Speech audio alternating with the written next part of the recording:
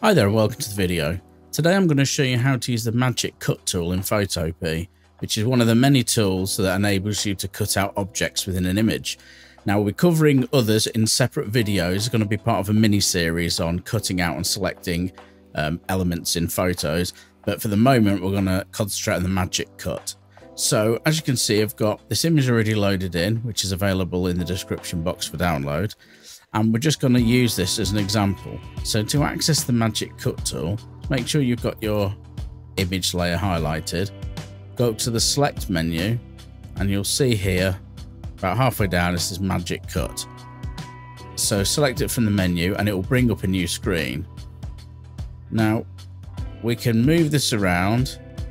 If you've got the hand tool on, you can click here, or if you're on another tool you can hold down the space bar to temporarily move to the hand tool and then click and drag, and you can just reposition this in the view and you can zoom in and out in the normal way you would do in Photopea. So control or command plus minus all these buttons up here.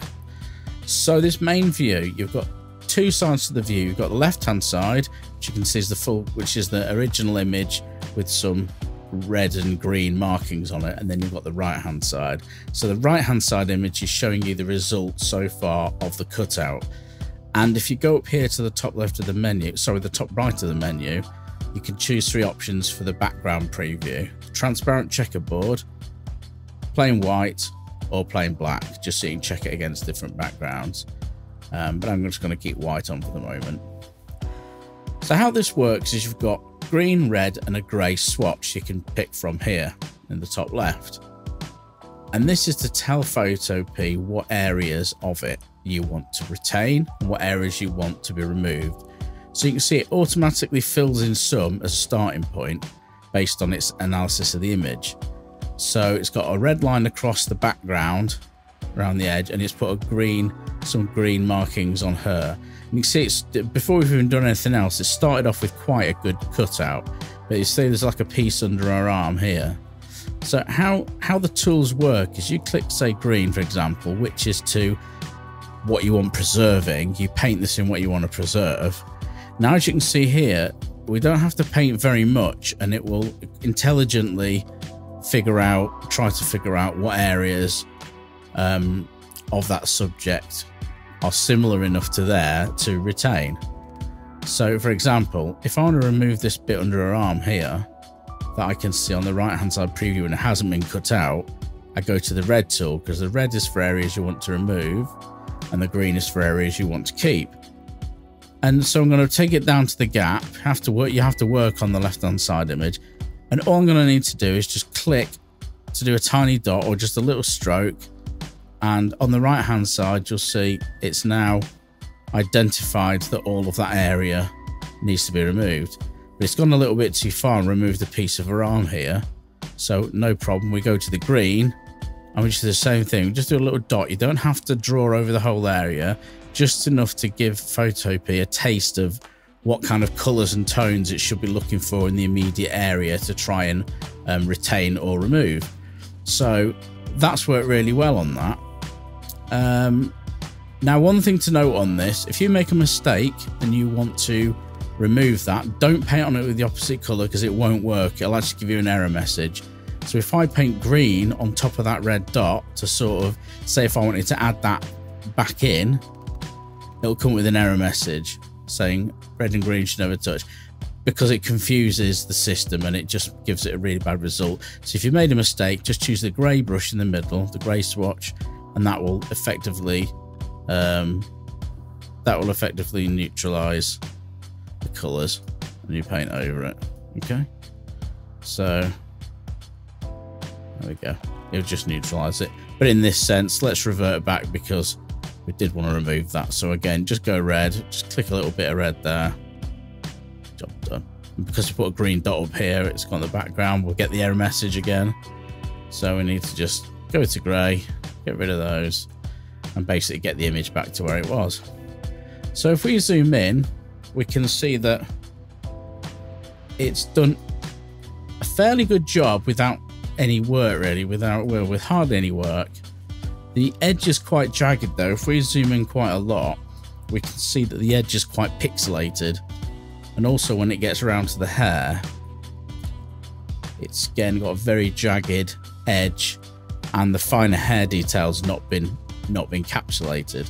So we've got one last feature here which can help with these edges, and it's called the border parameter. So let me just zoom in again. Sorry for jumping all over the place with the zoom. So you come back up to the top menu. There's this box here called border. Now what this is doing is it's telling you, or is it's telling Photopea to look on the edge of the cutout areas, and you can specify a border where it'll almost run like a refine edge type effect to try and help to just help to cut out the edges a little bit more appropriately. So it's not the same as feathering. It won't just apply general feather. So let's start off with something like 2 or 3.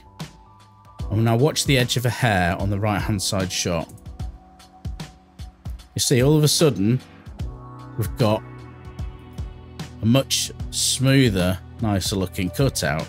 Now you'll see it's still not completely cut out as it would do on the refine edge tool, because you know we've still got the blue background showing. But if we compare that to 0 where it was at the start, it really neatens up that edge. Now you can, but notice it's not applying a feather or anything, so all the edges that should be sharp remain sharp but nice, not jagged, just as they should be, with quite a small border. Now if we go higher and higher with the border, if we go say to 20, you'll notice the hair look even better. Take it a minute to recalculate. See it change there. Let me zoom in. You can see it's still got that tinge of blue. If we take it to something like 50 in this example, it'll actually see that it's added. It's difficult to see because of this, but it's added and it's encapsulated more area of the fine hair detail there, because we've essentially told it to look in a 50 pixel radius. I think it works 20, like half either side. So in this case, 25 pixels inside and outside of the edge, for it to try and intelligently figure out what else to cut out nicely. So you can see up here on the hat, it's actually bringing a little bit of this border in by having that, sorry, a little bit of the frame in by having the border value so high.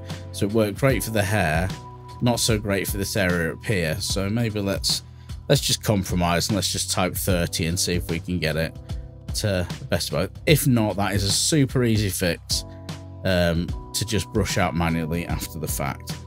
So let's zoom back out,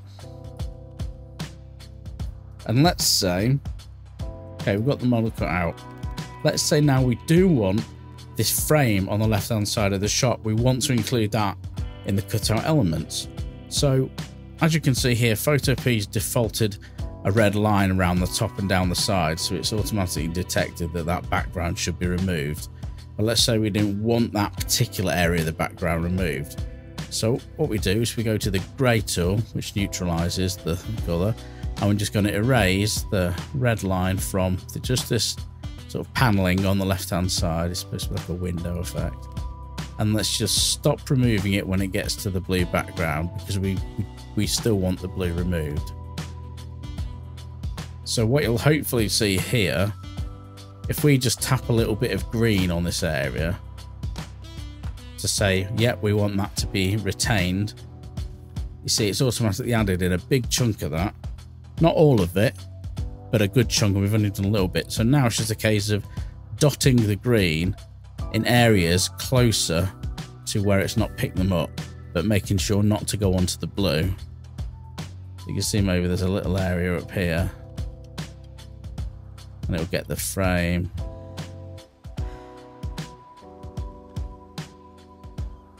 That's just, we might need to erase, let me zoom in, we might just need to erase that a tiny bit more red from that black bar here.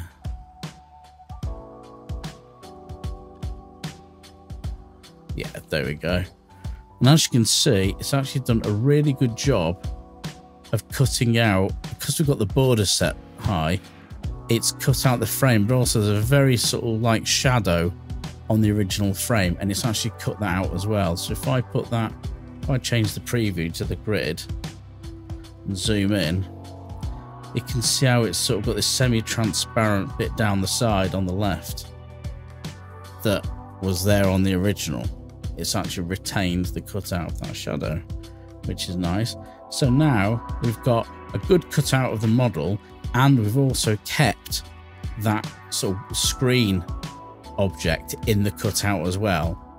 Whereas if we'd used another method like select subject, which I'll cover in another video, it would have only honed in on the woman in this case. So before we click OK, we've got a few options here. We can save it as a new layer with a raster mask or a selection. Now, to me, it always makes sense to do a raster mask because then you can edit it afterwards. So that's just a layer mask basically. So we'll click OK, happy with that. And now you'll see we have it as our selection on a new layer, and we can now put a different background behind it. We can do whatever you'd need to do with the cutout image, which depends on your own projects. So if we just quickly drag that behind it, you see we've got quite a nice cutout on a new background, and we can just do whatever we want with that. Now, one other tip is if the cutout after the fact is a little bit like this, it's still got a bit of contamination and it's not perfect. Like up here, you can see along the brim of the hat looks a little bit transparent. If you hold the Alt key and click on your layer mask, and this is why I chose to do it on a rasterized mask, it will give you a look at the edges. Now, what you want to look for a nice clean layer mask that's like this, solid objects shouldn't have light or grey areas around the edge. They should be solid white and then go into solid black. So if I zoom in here, you see on these creases how it's got like a bit of a hazy grey detail. That's where the border parameter in the Magic Cut has just kind of tried to blend the edge in a little bit too much, to the point where it's actually making those areas a little bit transparent. So on the main image, any areas like that will actually start to show the background through a bit. And like on the brim of the hat here, now you could go in with a white brush and just paint this out, but here's a little tip. If you go to the dodge tool, which is this one down here, and set the range to highlights and the exposure to just, yeah, something less than 100 definitely. Now what happened is when you paint over this area, it's going to brighten, but bear in mind we're editing the layer mask here, not the image. It's going to brighten everything that's already bright. Now, even though these areas are darker, it's still not black, so it's going to ignore anything that's completely black, and it's just going to lighten everything that's not black. So basically, we can just go around the edge of the layer mask with this, and it's gonna, we can reduce the hardness of the brush, of course, and it's gonna just start to neaten up any of those little ghosted grey areas that would end up being sort of semi-transparent on the original image. I don't know how well you can see this on the YouTube video by the time it's compression, everything's kicked in, but there's like a smudgy grey detail along the edge of this layer mask. So this is an easy way to just go in and fix that. Fix that by hand. And you can see here, hair is a little bit different because you'll want the strands of hair to be a little bit transparent inwards, otherwise it's just going to look like a solid block of colour. But anything that should be a hard edge, like this is a good tip to just quickly go around it and neaten up these edges. Okay. So the only thing that's in is still retain the nice details of little fuzzy bits of fibre on the hat. Now, the only thing that's still really bothering me about this is the hair. We've got a contaminated bit of hair, so it's transparent, it's got the transparency, but it's got a bit of colour contamination in it. Now that's super easy to fix. All we do is create a blank layer above our cutout layer, hold the Alt key and click on that layer, and it'll clip it to the layer below. So now it'll only affect the pixels on the layer below. We'll change the blend mode to colour, press B for our brush tool, hold the Alt key and click somewhere around the hair that's not contaminated to pick the colour from it, make our brush a bit bigger, and then you can just paint over the area of contaminated hair, and it would just colour it as per the surrounding hair. So you're just basically painting over with more of her real hair colour, just to kind of paint over the contamination, which was just from the background of the original shot. And that is the Magic Cut tool. I hope this was really useful, and of course, as always, if you like the video, give it a thumbs up, leave a comment and subscribe if you think you want to see more like this in the future.